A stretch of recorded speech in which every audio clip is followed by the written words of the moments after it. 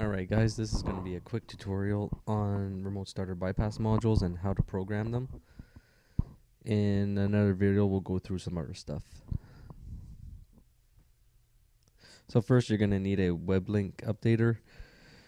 This is basically an interface module between the bypass module and your computer in order to download firmware onto it. Next you're going to need a bypass module.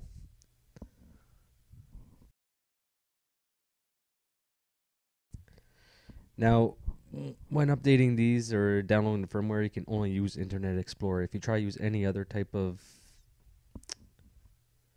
web browser, you'll have an error code that pops up like this one.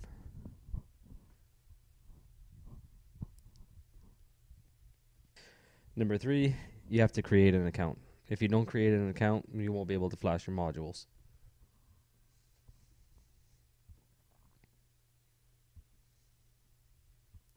Number 4, you can log in, then you can click on flash.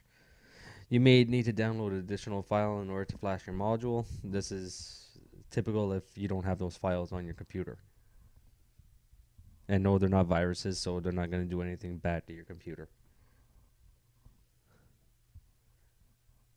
Now, in order to see what type of bypass module you can use for your vehicle, you can go and just select your vehicle make, model, year, and trim. As you see, I picked a 2012 Kia Rio Standard Key Sedan 4-cylinder automatic.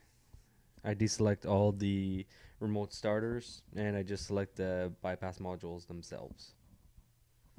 You can compare both of them. With the TB, you're going to actually need to plug in a few extra wires compared to the ALCA, so I just prefer the ALCA over the rest. Next, I'm going to log in.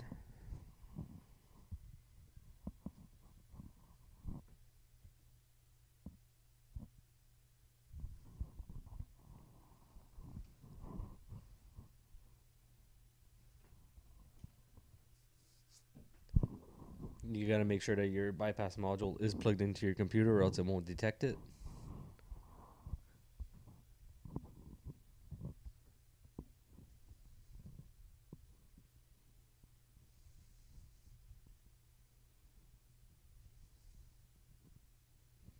As you see, I got an ALCA.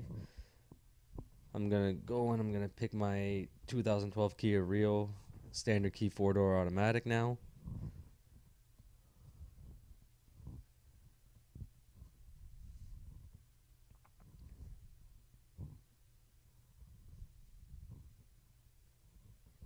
Next, it's going to ask you what type of install that you're doing. You're going to do a remote starter.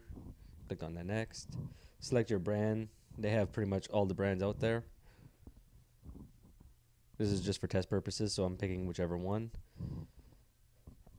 When using an ALCA, try to use a DBI wire. That's going to be the black. It's going to have a black and red on connection onto it.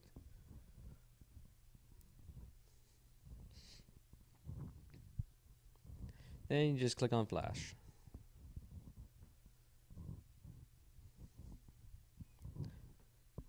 There are additional features that you can program onto it, but if the vehicle is just pretty much standard and all you want is unlock and lock and trunk, remote start, then don't mess around with the features unless the install guide actually tells you to disable or enable specific things.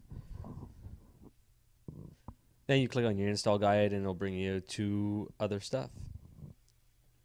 I'll be going through all this into a different video, but just to give you an idea of what it looks like, you got to go down. You got to pick your vehicle and pick your install type. Our Rio is a standard key automatic manual transmission, 2012-2017, and install type 12. If you scroll all the way up, you'll see install type. And that's it. Hope you guys enjoyed this video. If you have any questions, leave them in the comments, and I will be posting other videos shortly.